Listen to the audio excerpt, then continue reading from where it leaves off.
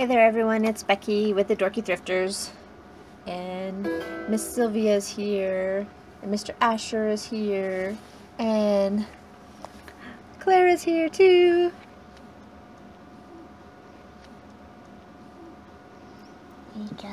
Oh, Max wants to come. Max wants to be in the video too. Come here, Max. He can't even reach it. Come here, get up here. He's too lazy. So it is a cold and snowy day here. We got a lot of snow last night, and our water, let's see, how do I explain this? Our water pipes inside the camper, like underneath where the hose connects to the camper, froze like solid right there last night. And we have a heated water hose that runs from the water source to the camper, but beyond that it froze. And so I had to go and get some heat tape today and fix that up so that won't happen anymore, and spent about an hour outside in the snow with a hair dryer trying to thaw it out and fix it with the heat tape and everything. The whole process took me about an hour. So I was just really cold today, and I've been trying to get warmed up all day. So I've got the heater running, I've got my coffee, and I'm just trying to get warmed up. And so I thought I would just do a video of our first half of December. So I figured, let's see, for the first half of December, the 1st through the 15th, on eBay, we sold about 36 items.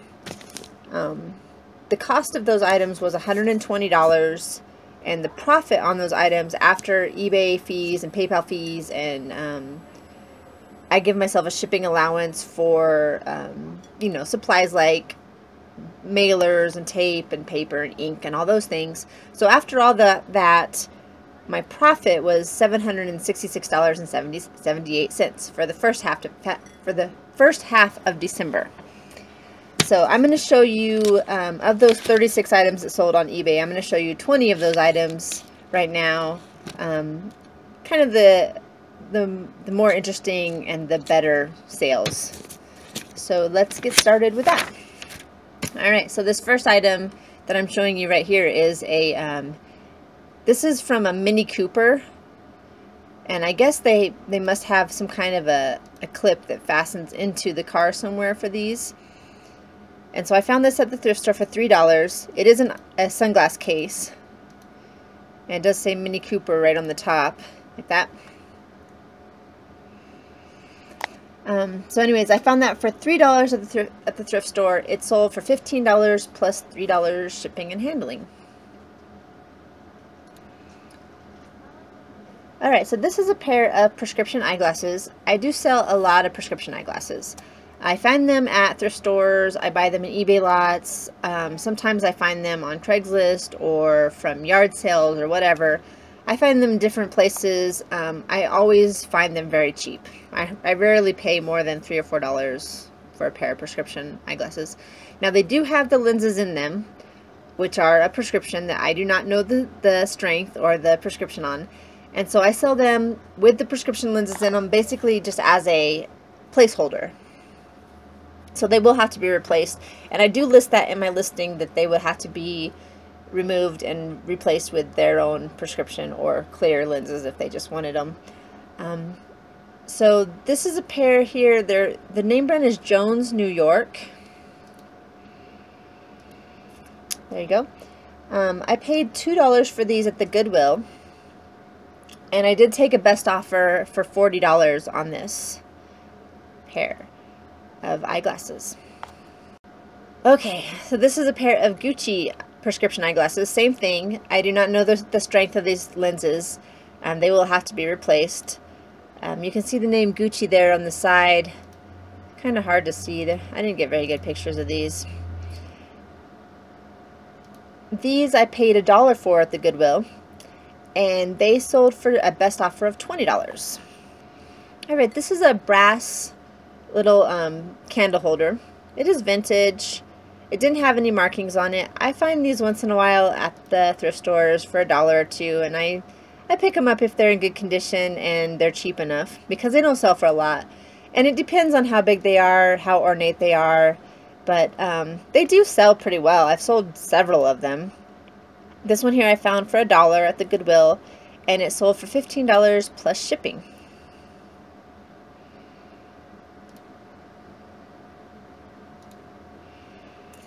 Alright, this is another pair of prescription eyeglasses. This is a pair of Nike with Flex-On eyeglasses. These were not in good condition at all. They were very rough. As you can see, they're very scratched up. They're on the top. Not good condition at all. These I took a best offer of $25, and I paid $3 for them at a thrift store. Okay, this is a vintage Bible from 1955. It is a DeMoley Bible. If you don't know what DeMoley is, it's basically a branch of the Masonic Lodge somewhere. The only reason I know about it is because my husband was sent to these DeMoley meetings as a child. And so he told me about it, and then I found this at the thrift store, and I just thought it was kind of odd, so I grabbed it. I paid $4 for it, mostly just because I wanted to show Aaron. And so I showed him, and he got a kick out of it. It had a ribbon in it from the conclave, and Aaron remembered going to these conclave meetings and stuff, and then it just had some weird ritual pictures and different things in it. It was kind of an odd find. Like I said, I paid $4 for that at a thrift store, and I took a best offer of $22.50 plus shipping for that Bible. DeMoley.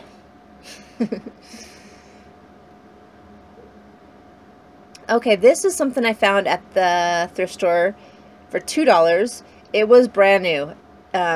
It's a nail dryer, and it was still wrapped in the plastic inside and everything. Hadn't even been opened. I listed it for $25, and it sold right away for $25 plus shipping. So that was a good find. Alright, this is something that Aaron found, and he found 5 of these. And he paid $4 each for them, and they sold very quickly. They were these little ignition control modules for something, I don't even know.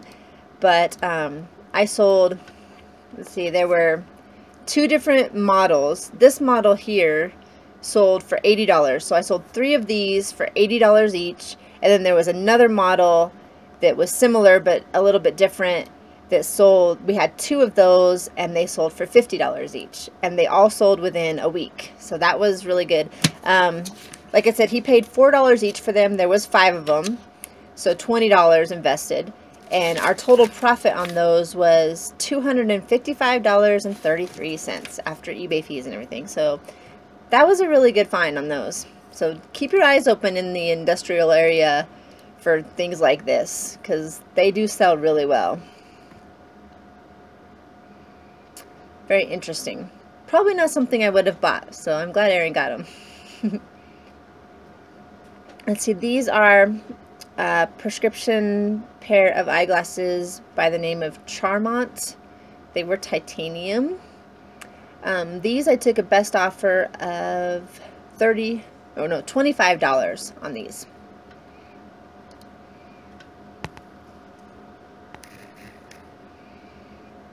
Okay, this was an interesting thing. We found this at an estate auction. The name brand on it was Turner, and it was an old blowtorch. I don't know if it worked or not. I didn't test it out. But it sold for, let's see, $20. We took a best offer of $20 on this, and the post office lost it. So I did refund the buyer their full price plus shipping, which was like $32. And I filed a insurance claim with the post office, and they paid it, so got my money back on that. So we did make about $15 on it after everything, even though the post office lost it, which was too bad because it was really cool. And the person that purchased it had purchased it as for a gift for somebody, and they were really excited to get it. And so that was really unfortunate that the post office lost it, but it just completely, it was just completely MIA. There was no tracking or anything anywhere for it, and I dropped it off at the post office and then kind of forgot about it, and then she emailed me a few days later and said, hey, I haven't got it. There's no tracking uploaded. So contacted the post office. Nobody knew where it was, so I filed an insurance claim. I think I had to wait 15 days, but they did pay. So all worked out in the end for me anyways. Let's see. This is a pair of Laura Ashley prescription eyeglasses. This was also an unfortunate sale because I had another pair of eyeglasses that were almost exactly like these, except for they were just a tiny bit different, and I grabbed the wrong pair and sent them off. So I did have to pay to send the correct pair out, and then a return label to have the other pair returned to me. So it cost me a little bit more than it should have as far as shipping goes. But these sold for $20, or best offer of $20. Unfortunately, shipping cost me $7.80 instead of $2.60 since I had to pay for all the extra labels, but still made a few dollars on them, so it wasn't terrible. And this is a Michael Kors eyeglass case. Just a case, no eyeglasses. This one sold for $12 plus shipping and handling, and I paid 50 cents for this. Okay, this is a set of coasters made of cedar. I found these at a thrift store for $2.50. It was a set of 4. They all had a different, oh no, they were all the same pretty much, but they were hand painted, so they were a tiny bit different. They sold for $15 plus shipping. This was a neat find. This is a whistling kettle. Let me find the name on it. This is actually copper, even though it looks like, so it's a chrome plated solid copper whistling kettle. And it even says it right there on the bottom, solid copper right there. This I found at the thrift store for $4. And it sold for $99.95 plus shipping. So that was a great sale. It was gorgeous. The only thing that was really wrong with it was the handle was kind of faded up here, the paint. And I thought about painting it and making it better, but as I looked, they were selling in even worse condition for this much. So I decided just to leave it because it was kind of nice, you know, that it had a little bit of wear to it. And it was just in beautiful condition. No dents or scratches, except for on the very bottom. And even there, it wasn't terrible. Oh, there was some splatter, like some grease splatters on one side. But not too bad. For $100. Very nice find. I was really pleased with that one. Alright, this is a pair of Haan prescription eyeglasses. These we took a best offer of $30 on. Let's see. They had a few scratches, but not terrible. There's the nameplate there. It says Haan. And this is a pair of antique gold-filled spectacles with mother of pearl nose pieces. They were in really nice condition, actually, for as old as they were. And those I took a best offer of $40. Alright, this is a pair of Ray-Ban Wayfarer sunglasses. These are not prescription, just regular sunglasses. They were the authentic Ray-Ban Wayfarer. And I made a video about how to tell authentic Ray-Ban Wayfarers from the fakes, but I lost it, so hopefully I'll find that and get it posted soon, because I used this pair of glasses before I sent them out to show you how you can tell the authentic ones. These I found at the thrift store for $3, and they were just hanging up with the rest of the eyeglasses on the display there. And $3. They sold for $89.95. Alright, this is a pair of Klein prescription sunglasses. You can see the lion head there on the side. Oh, they also had an Klein case that went with them. They were kind of a cream color on the inside. Really pretty. You can see the... Oh, you can kind of see it there. It's kind of hard to see, but these I paid $2.25 for. I bought a lot of Klein glasses on eBay, and I think there was like 12 or 13 Klein glasses in the lot, and I figured I paid about $2.25 per frame out of that lot. So $2.25 plus $1 for the case that I found at a thrift store, and those sold for $35. Now, this is a pair of Oleg Cassini. Cassian. I don't know how to say that. Cassini. I'm just going to say Cassini. Correct me if I'm wrong. These I paid $3 for at a thrift store, and they sold for best offer of $25. This is a pair of Candies prescription eyeglasses. I paid $2 for these at a thrift store, and then I paid $1 for the case, and they sold for $35 free shipping. And the last item I have to show you is this Elwood Nut Bowl. So I found this at a thrift store for $5. It was the authentic Elwood. It had the nutcracker and the little picks with it, and it sold for best offer of $25 plus shipping. Okay, so that's all I have to show you in this video. I'll do the next half of December here pretty soon. Alright, well, thank you so much for watching my videos. Please comment, like, subscribe, all that good stuff. Share the videos with your friends. I'm trying to get my subscribers and my views up, so maybe I can actually start making a little bit of money with YouTube eventually. So far, I'm not making any money with YouTube. But I'd like to get to where I'm making a little bit of money with YouTube. I mean, that'd be nice to be able to have a little bit extra income there, since I am staying home with the kids now, and I am the sole breadwinner for the household now.